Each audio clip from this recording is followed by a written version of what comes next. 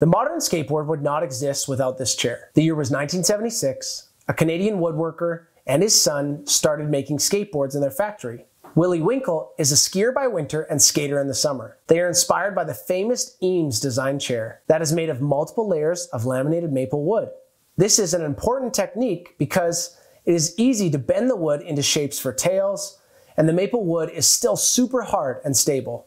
The process killed the plastic, fiberglass, and aluminum boards that were being made at the time. These laminated maple boards have inspired the skateboard manufacturing process that we still use today. So the skateboards we now know and love originated in Canada.